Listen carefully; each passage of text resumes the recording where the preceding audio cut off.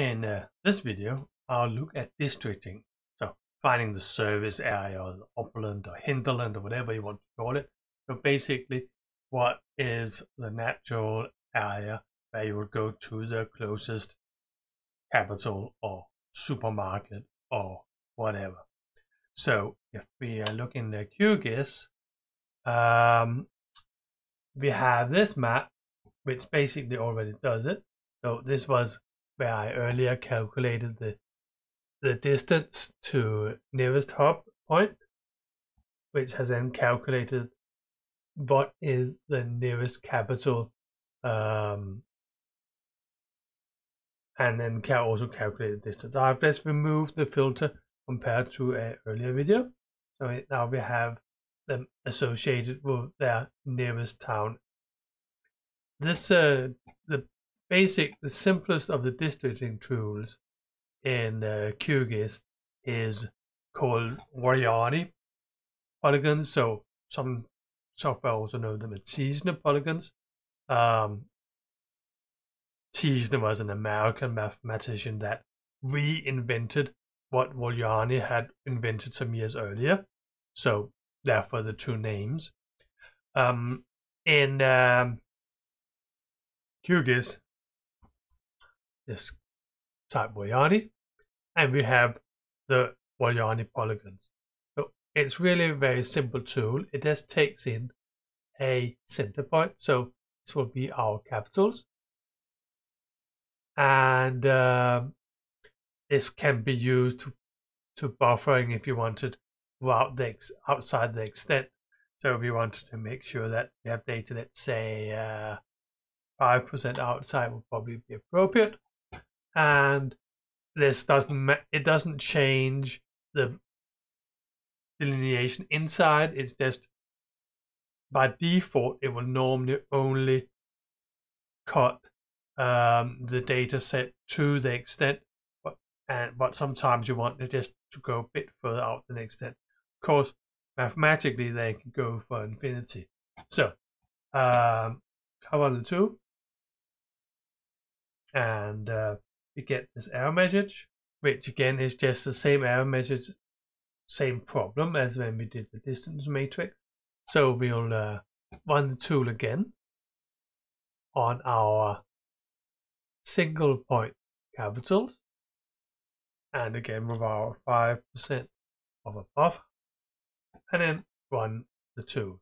So as you can see, this is really quick, and close it, and go for our layers and drag it up here. So these are the Voronoi polygons. Just see that I want them under the capitals, and maybe we should also drag countries up and just make them semi-transparent. So this only have a borderline. So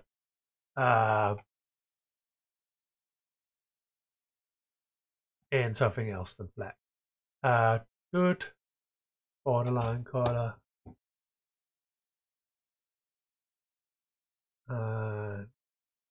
So hopefully now can. So now we have the capitals and the Voronoi underneath, and I can change the colors of my Voronoi so they reflect which capital they are associated with. So the name,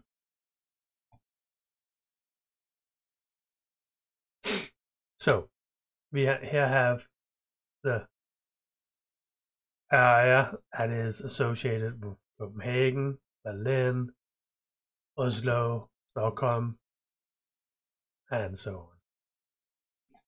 So, and of course these will match pretty neatly with our hub distances. So you can see in this case it might be difficult to see here because by accident Oslo has also a color which is very close to Copenhagen. So I'll just change the Oslo color to that. So here we can see that these Copenhagen points that are closest to Copenhagen according to the nearest hub point calculation also fall inside our Voronoi polygons. So we shouldn't find anywhere where there isn't a match between the color within the Voronoi and the Voronoi shape itself.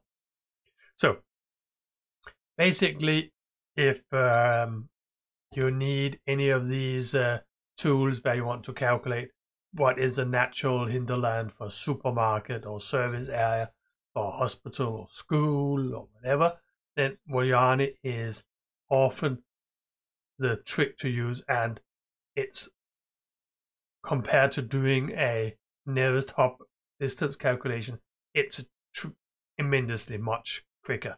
So I hope that you will find use for using the Voronoi tool, because it is a nice tool, and I hope you found this video useful. So, and hope to see you in another video. Bye.